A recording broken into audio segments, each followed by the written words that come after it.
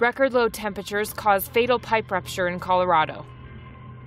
A water pipe at a fracking site in Colorado burst this morning, killing the worker who was trying to thaw it and injuring 2 others. It's still going to be under investigation for a while, but what I can tell you so far is it was a water line. It was a high-pressured water line that ruptured.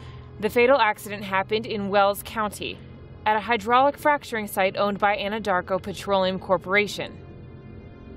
Temperatures dropped as low as -8 degrees during the night, causing some pipes to freeze.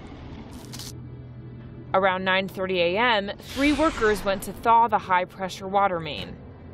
That's when one of the pipes suddenly burst, and according to the spokeswoman, water shot out with enormous force. That results in about 2,500 or 3,500 psi from this water line coming out.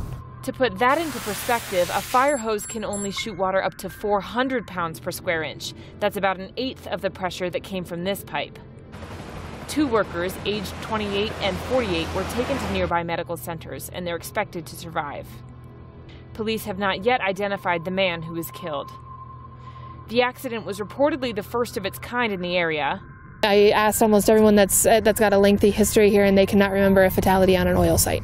4 fracking sites have been shut down while safety officials investigate. Did you miss a teacher sex story? Visit the Nasty or Nice section on TomoNews.net.